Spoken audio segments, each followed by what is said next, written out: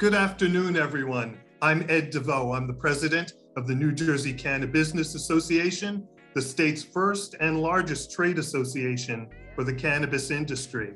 I would like to welcome you all to another segment of our Lunch and Learn. Today is a very special segment as we have great special guests with us. But before we get started with the conversation, I'd like to thank our sponsors. Our sponsors today are Argus 365, Burton Trent Public Affairs, Curaleaf, Eaze, Financial Resources Federal Credit Union, Garden State Greenhouse, the law firm of Inglesino Webster with Scala and Taylor, Puffin Entrepreneurs and Investors, Sheet Metal Workers Local 19, Syska Hennessy, the construction group, the UFCW, Weeds Direct, and we have a special segment sponsor today, Cova Software. Cova, we'd like to thank you for your support today, and we'll get started with our conversation. As I said, this is a special event for us today. When the New Jersey CannaBusiness Association was founded, we were founded to help the state build a responsible, sustainable, diverse, and profitable cannabis industry. Well, you can only help if somebody wants your help. And so with that, we are really pleased that we have found a true association with New Jersey's Cannabis Regulatory Commission. We know that they've been working hard helping develop that responsible, sustainable, diverse, and profitable cannabis industry.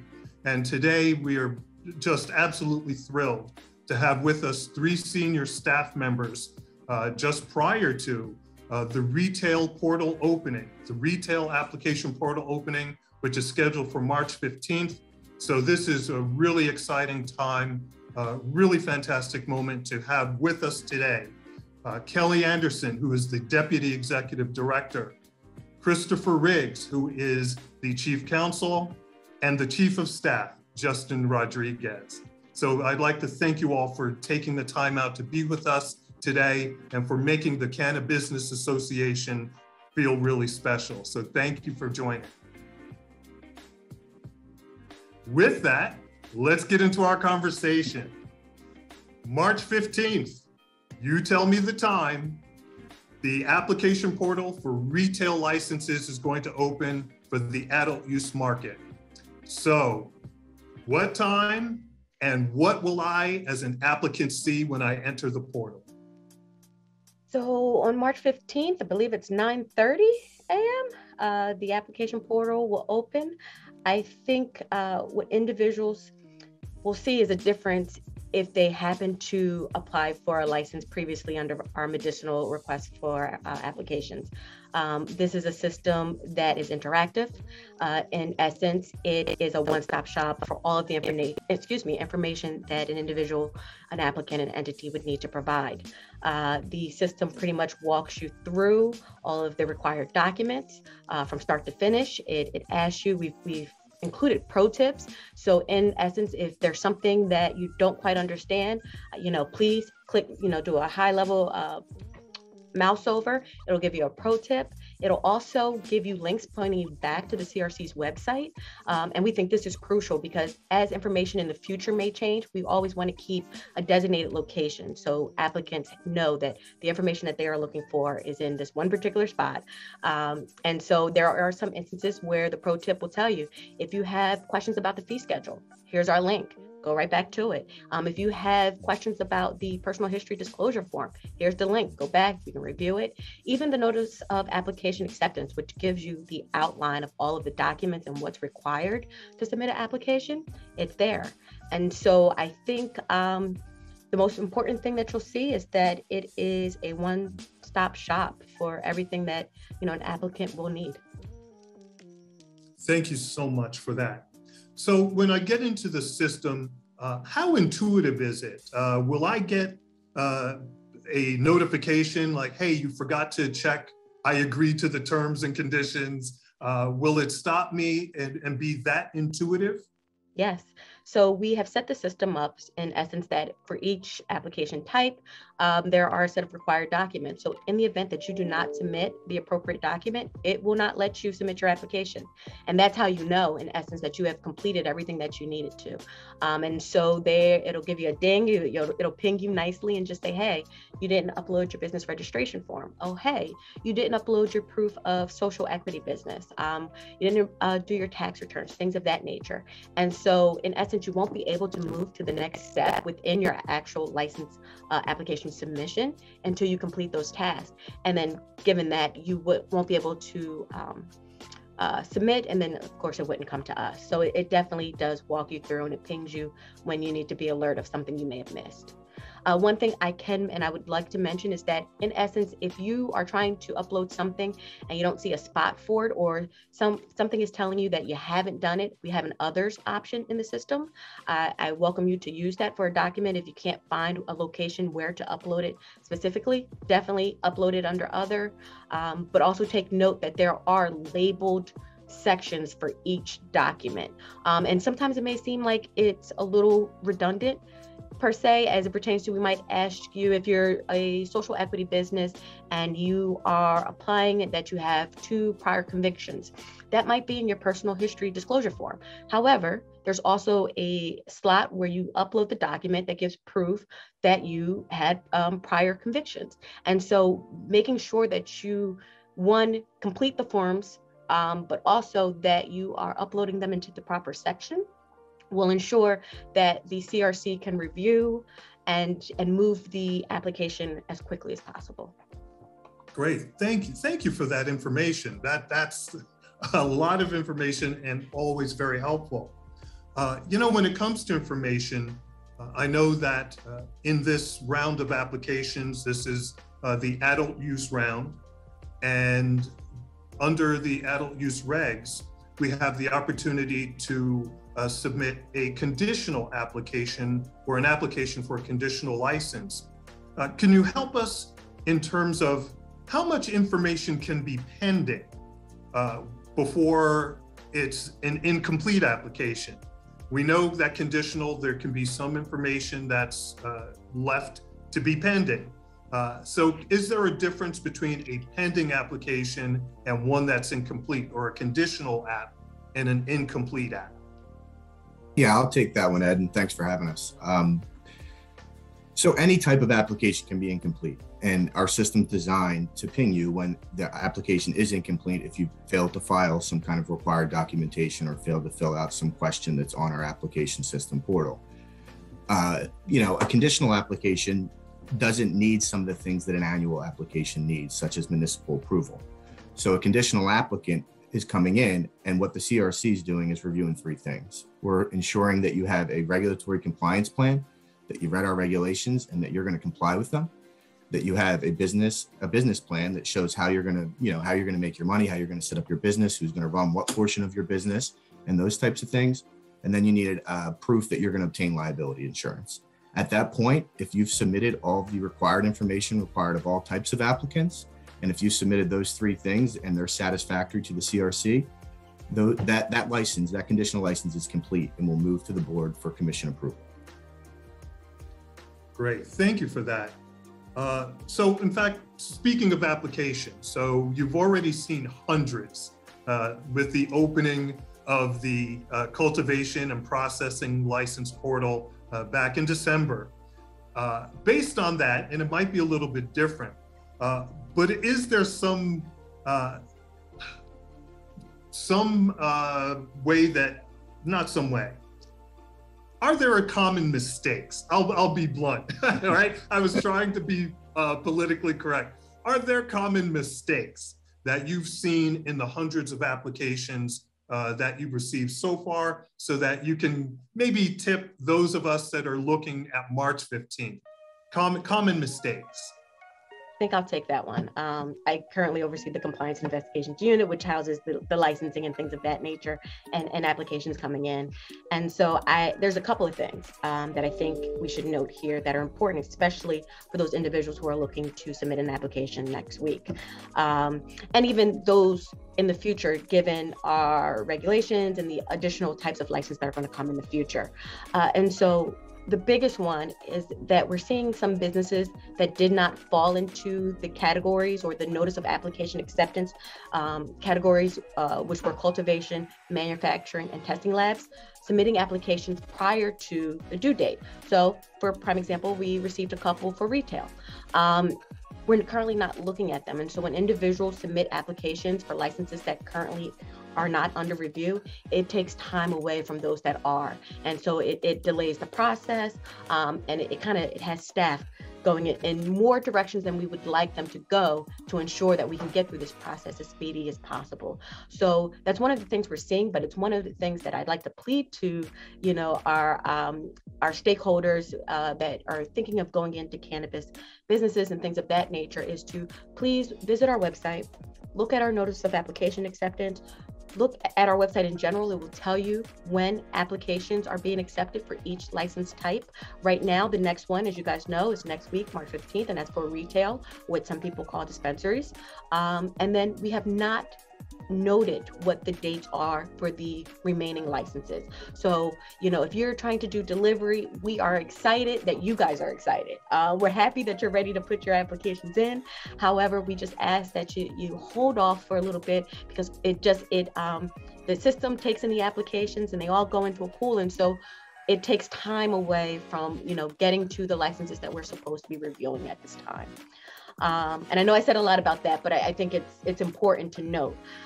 Some other things that we're seeing are that applicants aren't properly identifying the required documents when they're uploading them into the system. So that goes back to what I said previously. It may be that you're providing proof of prior convictions, and you may have listed that in your personal history disclosure form. However, there's a section where that document is supposed to go. And so if it's included in both sections, the individuals that are reviewing, it's a review. I'm not going to say it's a quick review process. That would not be true. But it's an efficient process instead of having to go back and search and making sure that everything listed, matches up. So I think that's really important to talk about.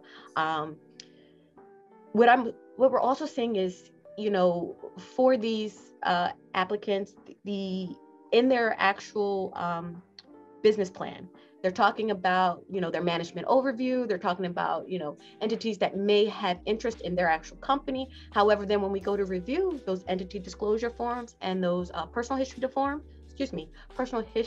disclosure forms, they may have given us, forms for partial of their management staff or some of the entities, but they've listed other individuals or entities and we don't have forms for them.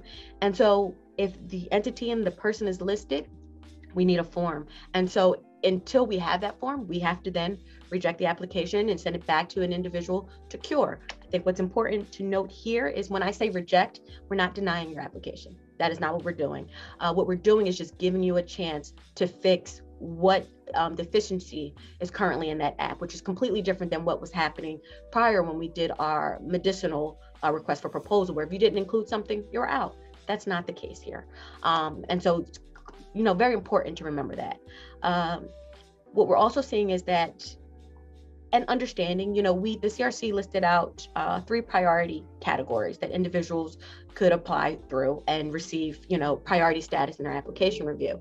What we're seeing is that they haven't provided the documentation to support that priority. So though, you might click that button and you're thinking, okay, now I'm up closer in line, but now we're reviewing, we don't see it. So now we have to reject your application again so that you can provide that information. Now, in an instance where maybe you did it by mistake, or you did it because, it was just, I'm going to move my application up. All it does is, it hinders us from moving through this process efficiently. And so we just ask people to be mindful of when they're uploading and they're selecting their priority designations, that they have the proper documentation in which to, I want to say, back those up. Also, what I'm seeing in forms is that, a applicant may say that they're a social equity business. However, they may have provided the proof in the documents, but what we are also asking for, or requiring, we're not asking, we're requiring it, is a social equity business attestation. And so that document, again, it's located on our website. Actually, if you go to the CRC's website and you look under cannabis businesses, we have a complete FAQ sheet. We have on the right-hand side documents. And so that document, that attestation, can be found there. We need that. We need it submitted signed. We need it notarized. I think that's also important to note, that when they are including their PhD and their entity disclosure forms, you have to sign those. You have to make sure that they're notarized.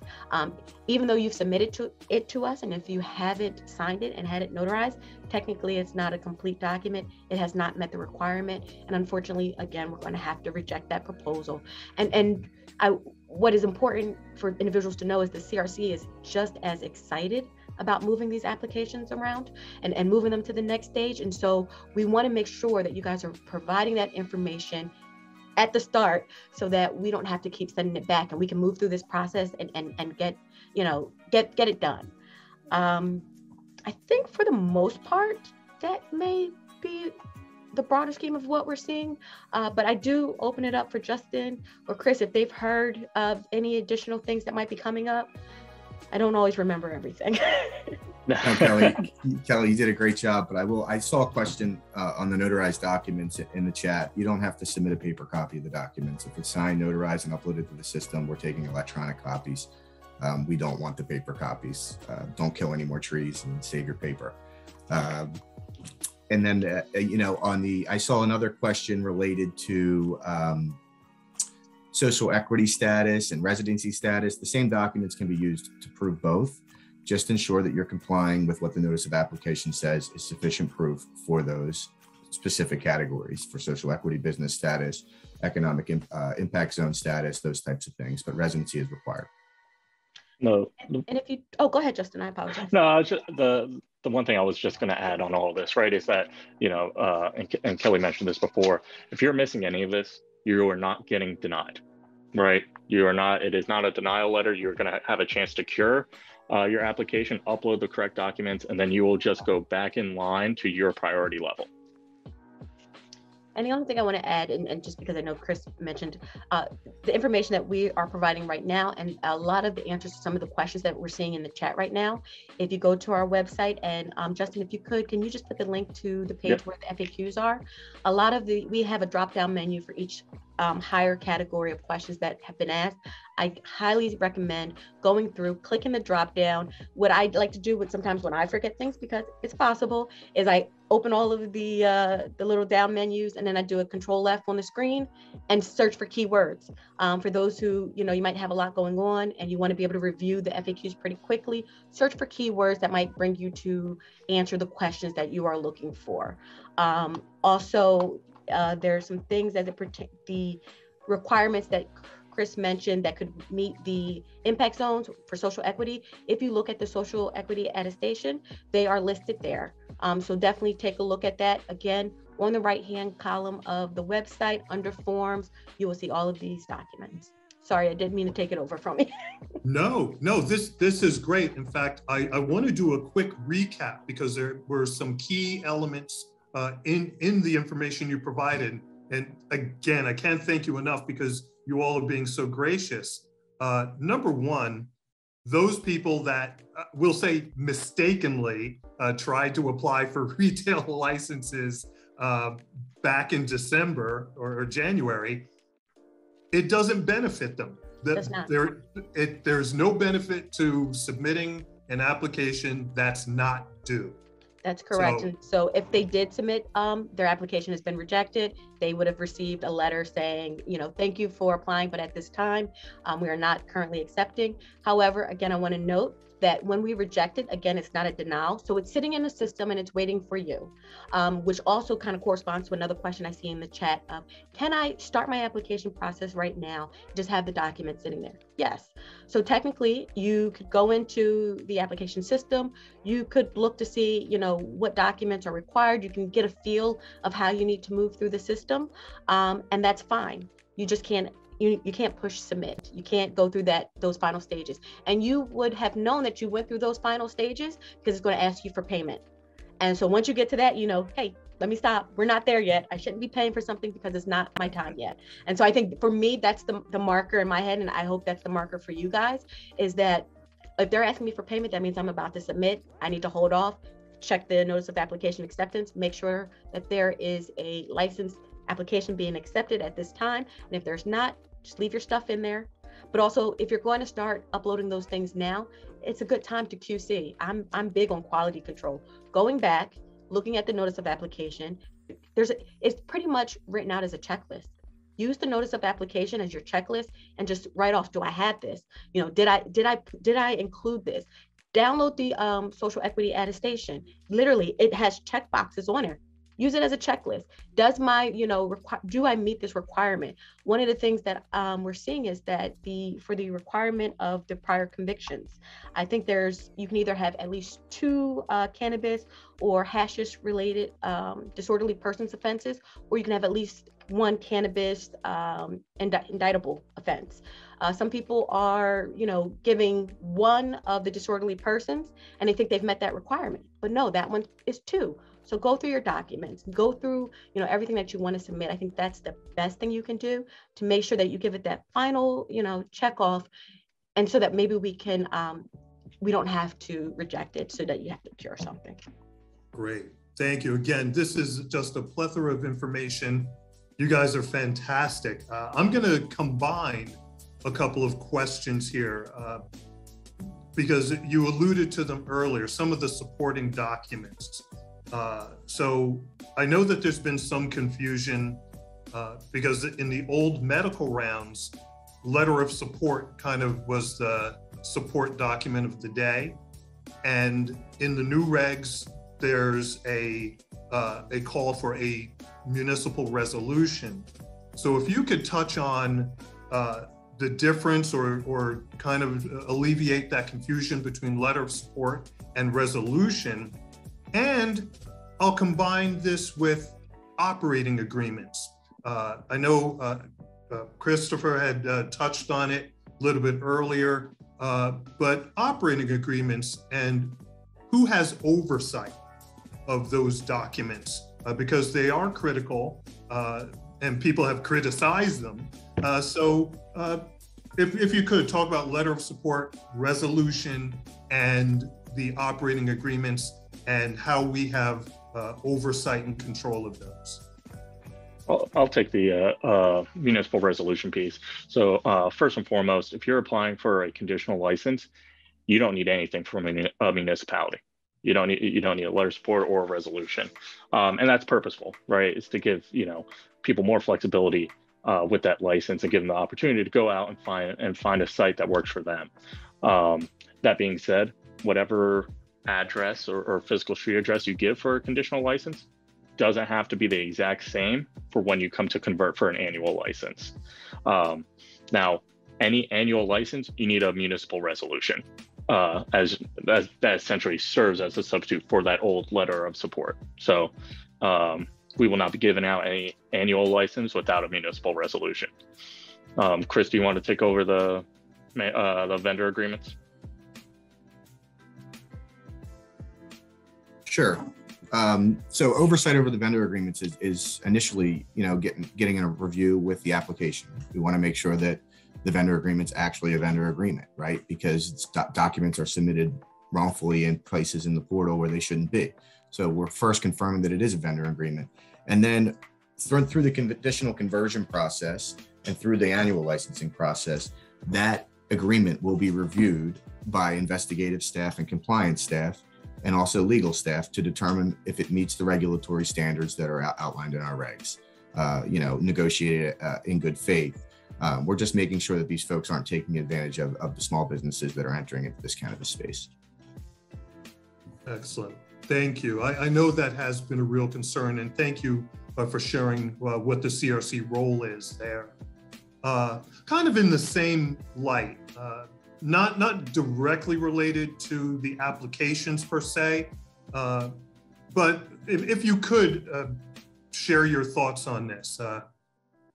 When we were doing the legislation, and I know regulatory intent has followed, we wanted to make sure that people that were disproportionately affected by the war on drugs did in fact receive priority. And you made that clear that that there are licensing categories that do receive priority. Thank you so much for seeing to that.